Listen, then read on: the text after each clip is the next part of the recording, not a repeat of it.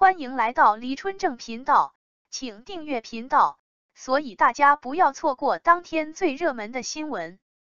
我们今天的时事通讯包括以下内容：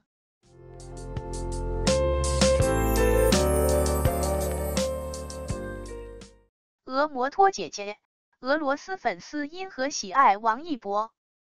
中国流行文化对俄罗斯人越来越有吸引力。先是人气游戏《原神》征服了所有人，之后由俄罗斯女画家绘制精美插图的墨香铜臭网络小说开始在俄罗斯出版。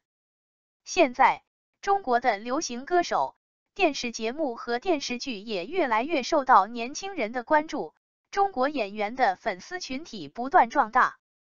在中国演员王一博新片《长空之王》在俄上映之际，卫星通讯社对其俄罗斯最大粉丝团 RUMTJJ 俄摩托姐姐的创始人进行了采访。安娜34岁，是一名会计；克谢尼娅31岁，是一名声乐教师。二人会在业余时间处理王一博粉丝团的各项事务。他们会为俄罗斯粉丝翻译中文资讯，介绍中国演艺界的详细情况，推荐好看的电影，并从各个方面报道他们偶像的生活。他们经常见面，举行联合活动、粉丝会，讨论喜爱的王一博电影，甚至还会举行官方电影放映会。在短短不到3年间，王一博就在俄罗斯各地圈粉6000余人，这在中国演艺消息曾经十分闭塞的俄罗斯实属罕见。俄摩托姐姐被粉丝们亲切地称为家，其人数还在不断增加。于6月15日登陆俄罗斯院线的《长空之王》将再度提升王一博在俄人气，但制片方在预映活动中就已成功造势。据安娜和克谢尼娅说，他们对王一博的喜爱源于电视剧《陪你到世界之巅》，但最终决定创建粉丝团是在这就是街53播出之后。2020年我们看了有英文字幕的《陪你到世界之巅》，扮演电竞选手季向空的演员引起了我们的兴趣。我们最终成为王一博的粉丝是在看了这就是街53之后，被他惊艳到了。于是我们开始在各个俄罗斯社交平台上寻找他的信息，但我们发现这还不够，所以我们又研究了外国和中国的社交网络，发现有很多关于王一博的信息，我们决定将其翻译给俄罗斯粉丝，我们的粉丝团就这样诞生了。创建这个粉丝团的初衷是提供王一博以及与其相关的各种信息，还有关于其粉丝摩托姐姐们的消息。我们力求在粉丝团中营造一种温馨的氛围，不断与粉丝沟通，因此我们把家这个字放在粉丝团的名字里，这很适合我们。另外，在中国，粉丝团也经常使用这个词。世界各地的摩托姐姐们都非常热心善良，真的像一个大家庭，尽管来自不同的国家。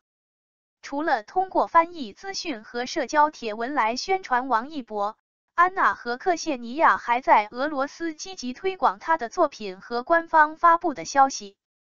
就在前几天，我们在发行商俄罗斯 SB 电影的支持下，为莫斯科和圣彼得堡的王一博粉丝举行了3场电影预映活动。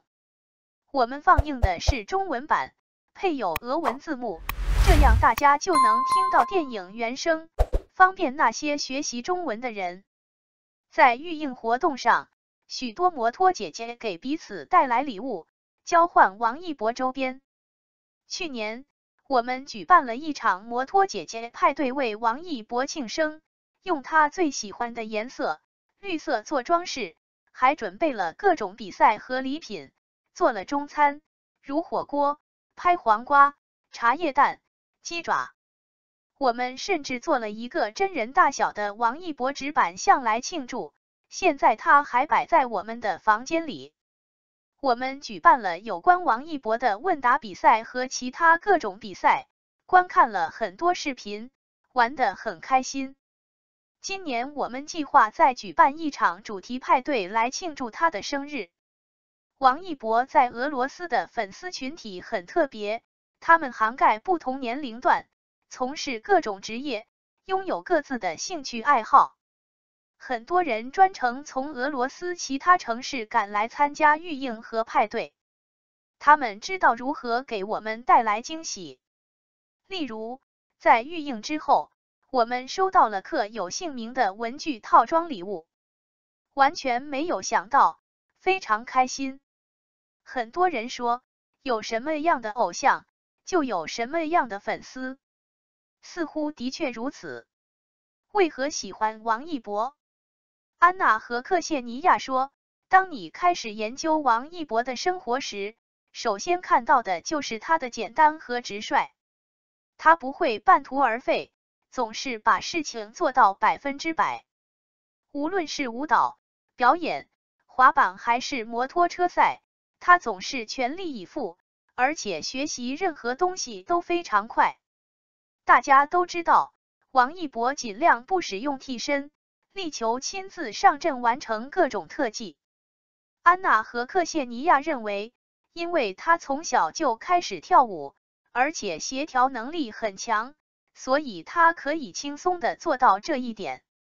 他们说，王一博还很敏感，对周围人很细心，他对每个人都很尊重，共情能力很强。王一博经常参加慈善活动，但他从不声张。你可以从新闻中得知他的善举，但绝对不会从他的口中听说。他的家乡河南发生水灾时，他亲自去灾区帮助那些受灾的人，而没有做过多的宣传。这种特质非常吸引人。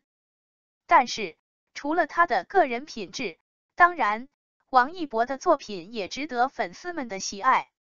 安娜和克谢尼娅分享到，我们喜欢电影《无名》，他在其中扮演了一个不好界定的角色，谍报人员叶先生。还有《长空之王》，他在其中饰演粗鲁而固执的是非员雷雨，讲述了他从错误中吸取教训并做出改变的故事。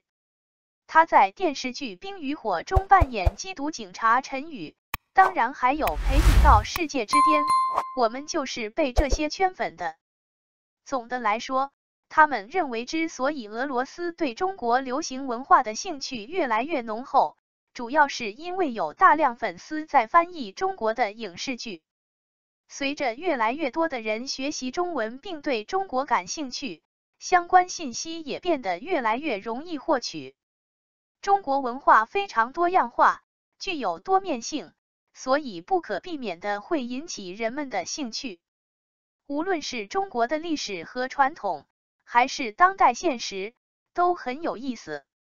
得益于此，人们可以在俄罗斯年轻人的谈话中越来越多地听到胡歌、刘德华、梁朝伟、邓超、胡军、黄渤、沈腾、葛优等名字。